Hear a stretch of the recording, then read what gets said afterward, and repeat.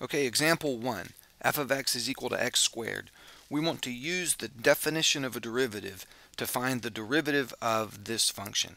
And the definition of a derivative is this. F primed, which is what we're looking for, f prime of x will be the limit as delta x approaches 0 of f of x plus delta x minus f of x over delta x. And we're going to put in this function into this formula. And we're going to find a new function, f prime of x. And the value of that function at any point x will be the slope of my original function at that point x. So how do we do this? Well, this is going to be the limit as delta x approaches 0 of f of x plus delta x. So f of this, I need to take x plus delta x and put it in here for x. So this is going to be x plus delta x squared. Okay, that is f of x plus delta x minus f of x. And f of x is just x squared over delta x. Now let's work out this. That's x plus delta x times x plus delta x. So this is the limit as delta x approaches 0.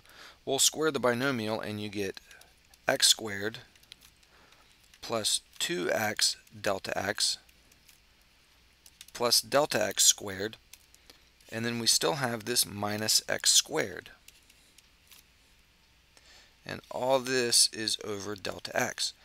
Now you notice this x squared here and the minus x squared. Those guys cancel out.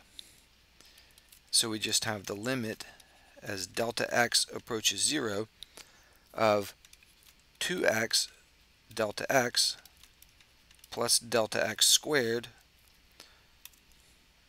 over delta x. And up top, there's a delta x in every term, so we can factor that out and get it to cancel.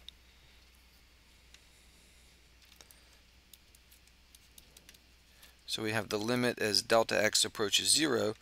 I'll factor that out here. Delta x, 2x plus delta x over delta x, and these guys cancel out, and look what we have. Something we can easily take the limit of.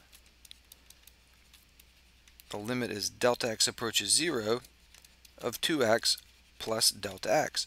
And clearly, as delta x approaches 0, this piece goes away, and we're just left with 2x. So this just equals 2x, and that's our answer. We have a new function, the derived function. That's f prime. So we can write f prime of x equals 2x. And what does that mean? Does this seem to work? We can use this little function to calculate the value of the slope at various values of x. So for example, at x equals 1, for example, the slope of my original function, the slope of function f, is going to be f prime of 1. So I'll just stick in a 1 right there, and that's clearly 2. Okay, at x equals 2, I could find f prime of 2, which would be 4. Just put in a 2 right there. 2 times 2 is 4.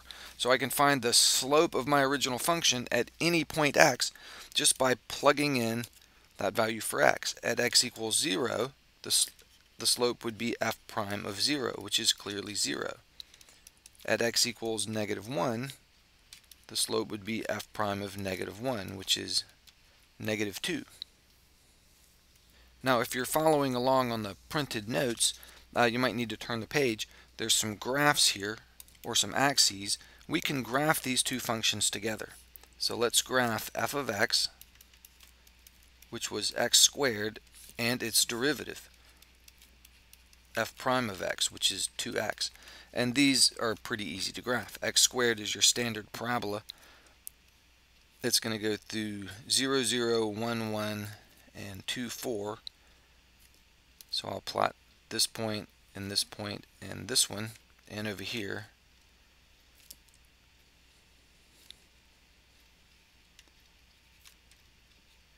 So that's x squared, and then our graph f of x, or f prime of x, is 2x. It's going to go through 0, 0, and then it will have a slope of 2. This is just a line with a slope of 2. So it looks something like that. This function is the derivative of my original function. This function has a value at any given x. This function has a value that is equal to the slope of this function at that x. Now, we saw graphs similar to this paired together when we were looking at derivatives graphically, but now we have actual numbers and two accurate graphs, or two known functions, one of which is the derivative of the other. The significance here, though, is that we have a general process. The process that we just went through will work for any function, not just this particular one. We can find the slope of any function at any point, and without all the tedious calculations of finding a difference quotient at every single point. And when we were graphing things by hand, we were just making estimates, but now we have exact values from a known function here. You can put in any number for x and calculate an exact value for the slope. So we're not in any doubt about the answer. We're no longer in the area of approximations. We have a general procedure, and a very powerful one at that.